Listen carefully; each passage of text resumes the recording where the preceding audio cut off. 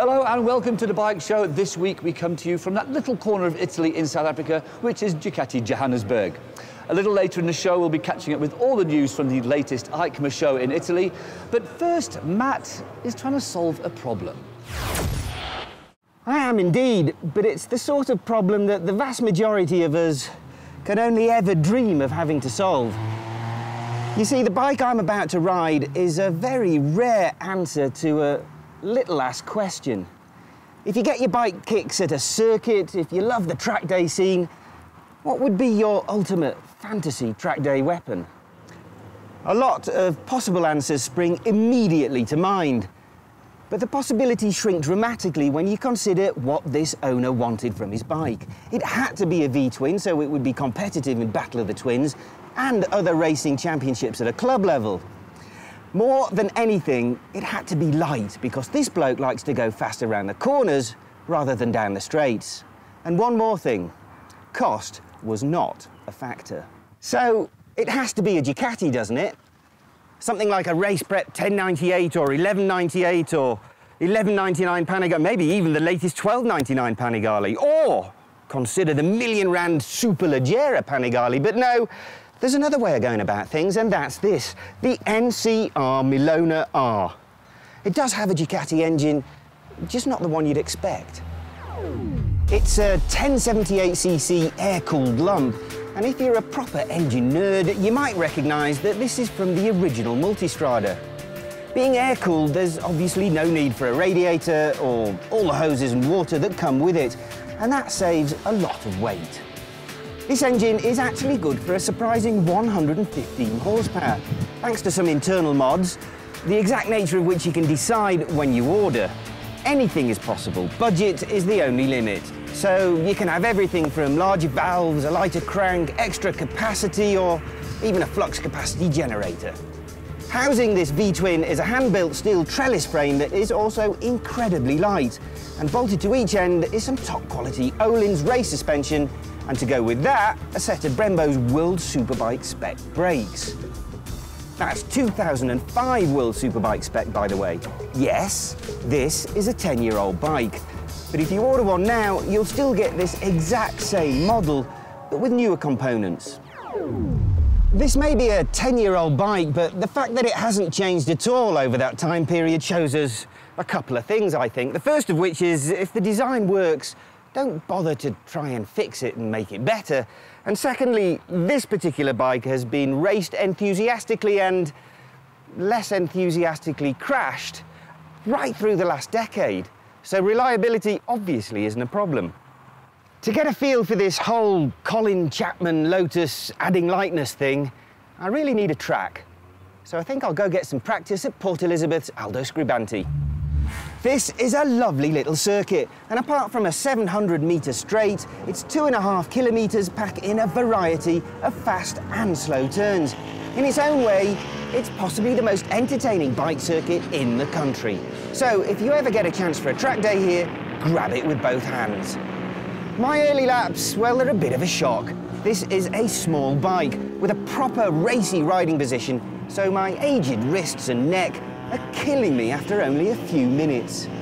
I soon realised that the lack of lard, that's on the bike, not me obviously, means that I can brake ridiculously late and throw it around much more easily even than a well-set-up Supersport 600. Truth be told, I was feeling more than a little bit out of my depth. You see, the NCR is a proper little scalpel, and I'm more used to wielding a big hammer, and not very well at that. The thing is, the more I rode the NCR, the more it was all beginning to make sense. But the only way to get any more track time would be to enter the 2 races the next day on the Saturday. And, well, like all these ideas, they're great in the pub the night before. But when you get to the track at some ungodly hour, it's blowing a gale, and you realise you'll be sharing the track with 28 other lunatics. It's not such a great idea.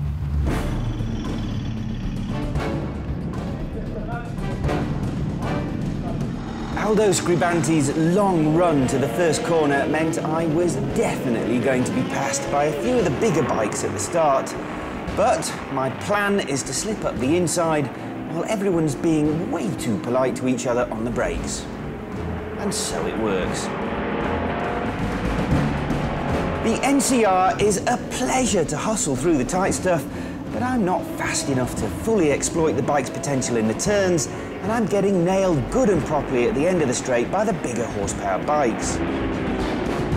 To be fair, I never really get close to the NCR's stratospherically high limits, and the Millona must feel like it's on a relaxed breakfast run rather than in a race. To get closer to the limits would require a lot more track time and a bucket load more bravery, and neither of these things are available in a short 10-lap sprint. My two races turn out to be quite lonely affairs on the way to 8th and 9th places, interrupted only occasionally by the odd back marker on a smaller bike. And even though it's only a 12-minute race, my lungs are pretty chuffed when the checkered flag finally arrives. Look! Even a little trophy for second place in Bots.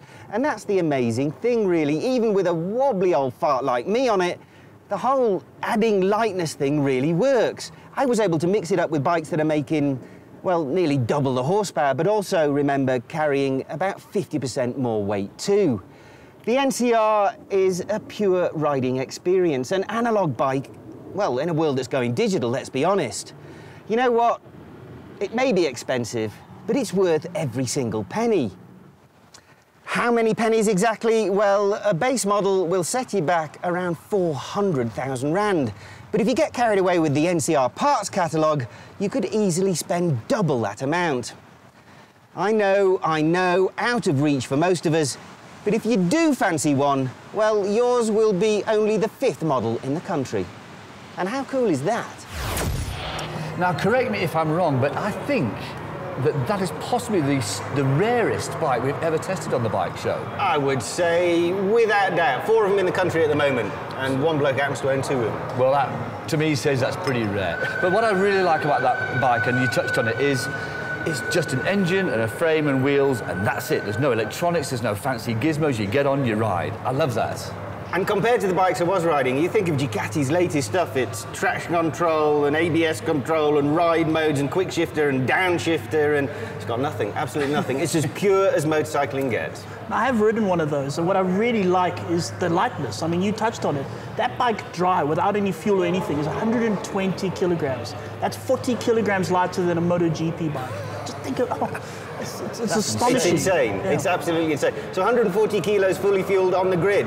You're 50, 60 kilos lighter than the Panigalis and stuff there. So, yeah, extraordinarily rare and beautiful machine. And like I said, the only way for you to ever get to see one, since it's not road legal, you'll have to go to the track. Right, we'll be back after the break with some lovely fillings for your Christmas stockings.